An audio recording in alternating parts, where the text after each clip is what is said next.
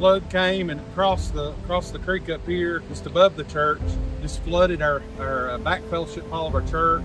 Got about three foot of water in the fellowship hall. It washed the refrigerator, piano, everything out of the back fellowship hall. Busted through these doors. It's been full of mud. They've been just a few of us church members shoveling mud for the past few days.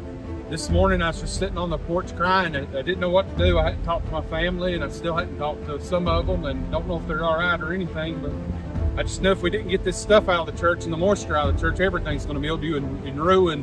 And I can't explain it, but this crew from Boone has showed up at the right time. It's just the Lord and His providence and His goodness.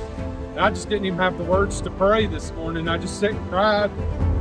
I still don't have words to say, but we're just a small church, and the church is just almost ruined.